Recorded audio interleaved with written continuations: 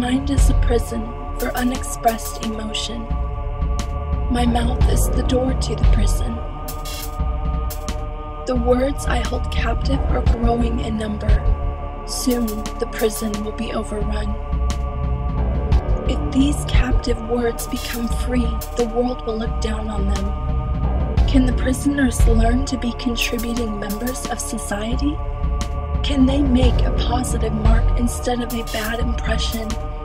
Can words change and become something better than they started out as? The words feel so cliché, and so they become bad to be different, to defy the cliché.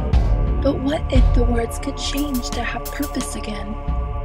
Will the words ever truly be free?